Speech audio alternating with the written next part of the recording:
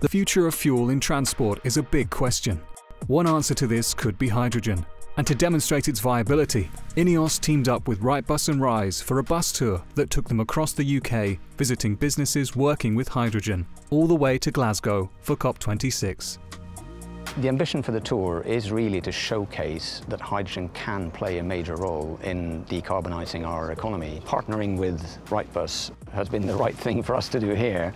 We can provide the hydrogen, Wrightbus can provide the engine that can consume it, and together we can then show that this is a very viable option for heavy-duty transport like buses. This is our first double-deck hydrogen bus released to the UK market last year. We've got two main customers already operating it. One is in Aberdeen and the other one is Metroline in London. If you look at car industry, mainly have already gone towards electric. But the bigger, the heavier use, you actually find that there needs a lot more energy and therefore batteries just don't do the job for the more arduous journeys. So the longer bus routes, the transport around moving goods and food around the country, you'll see more towards hydrogen. We have over 100 buses on the roads in the UK today. We hope to do more. There's 45,000 buses in the UK and it would be great to decarbonise most of them. You can't get to zero emissions without hydrogen. Hydrogen is a wonderful storage mechanism. You need them all. You need batteries, you need hydrogen, but hydrogen works very well on big storage and it operates in a similar manner to diesel or petrol. The difference between a hydrogen fuel cell bus and a battery EV bus is this tank stores hydrogen. The hydrogen is converted by a fuel cell underneath here into electricity. And that electricity runs and drives the motors on this bus. And it's not just buses making use of this technology. INEOS Automotive have announced they are developing a hydrogen fuel cell version of their new 4x4, the Grenadier. Hydrogen is absolutely the right application for a vehicle like the Grenadier. With a hydrogen fuel cell setup, we'll be able to offer the same sort of a range as the internal combustion engine, while also being able to fill up as quickly, so no plugging in for long periods of time. Grenadier is a tool, it's there to do a job, so customers need to have that ability to get out there and do it and not be compromised in their application by having to park up and recharge. With this tour, we would like to create awareness for hydrogen, because hydrogen to the wider public is not very well known.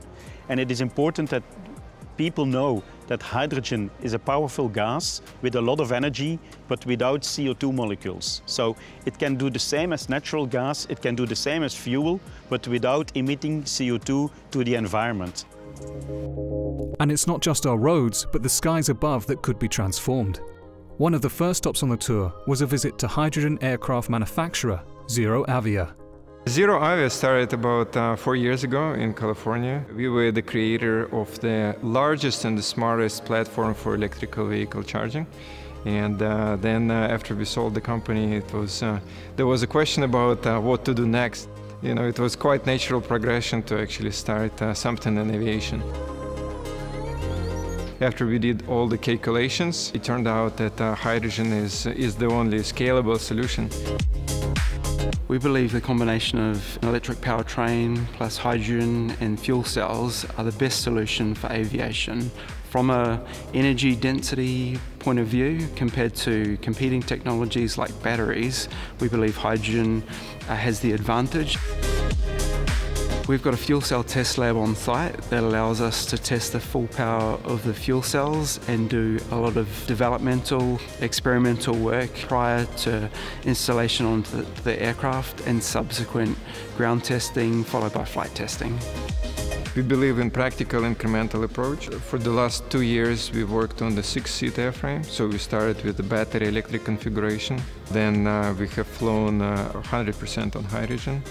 And now we are moving to the 19-seat aircraft. Fuel cell testing is going very well. We've had the successful flight test in the Piper. We're really looking forward to testing the system in the Dornier in the coming months. So we are anticipating the introduction of this technology into commercial space in 2024 when we finish testing of this engine and then certifying it in 2024, 2025, when you will see the first commercial flights using hydrogen electric powertrain. It is important to create awareness among public and all the other stakeholders that hydrogen is safe. Hydrogen can be used in all types of transportation and all types of application in a safe manner. Changing the way we get around is important, but construction also depends on large vehicles, so reducing their emissions is vital to building a better future.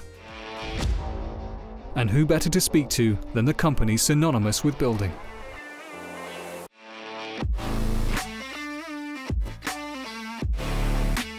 So JCB has been working on its Road to Zero, its plan, or our off-road to zero as we call it, for some time.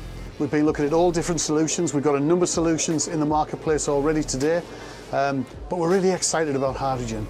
It's the perfect solution for our industry, where we've got machines in isolated in remote locations, created infrastructure for the first time. Perfect, because it's a mobile fuel.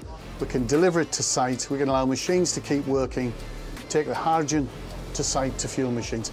I think without question, this technology is the most suitable for our industry. You know, customers say to us, create great new machines, but please make sure they're not too complicated or too expensive for the market they serve. But actually coming up with a hydrogen fuel motor, hydrogen that's taken and put through a combustion type engine, is the perfect solution for our industry. We're really excited. There seems to be more and more large companies getting involved, fuel companies, gas companies deciding to move away from that and move into green hydrogen solutions. We've got great engineers making electrolyzers now, tying them to wind turbines, to solar panels. So there's a great opportunity to pull all the network together and really have a fantastic supply of hydrogen. But we need to give people confidence that the solution's correct. Come and experience it. The roadshow is just another fantastic way of endorsing the technology, but more importantly, making people aware that it's just a great solution to get to zero CO2 quickly. To make the hydrogen economy happen, further technology is required, but it also needs infrastructure and producers to make the gas. INEOS's Innovin site at Runcorn was one of the stops on the journey, where investment into hydrogen production is already underway. This is an exciting time for Runcorn site. As lots of industry has changed its form over recent years, here we are producing hydrogen and can produce more hydrogen that can feed and support the UK in its drive for net zero. INEOS has announced €2 billion across the world in developing hydrogen technology. Here in the UK, we're seeing tens of millions being invested on our site to enhance our compression, our purification of that hydrogen to a standard that is suitable to feed into transport networks. The future of hydrogen is absolutely huge. The number of applications that are being developed for hydrogen, with the environment in mind of course, are almost limitless, but they're absolutely massive in terms of volume. So really the sort of industry we work in will be transformed as hydrogen production becomes absolutely fundamental. Industry is ready and willing to invest in this infrastructure, but it needs the right framework, the right business models to make it happen. But as a customer, you're not going to buy a hydrogen fuel vehicle or a hydrogen boiler if the supply of energy isn't there. So to join the dots and bring the suppliers and the customers together, you need the right business framework and you need support from the government.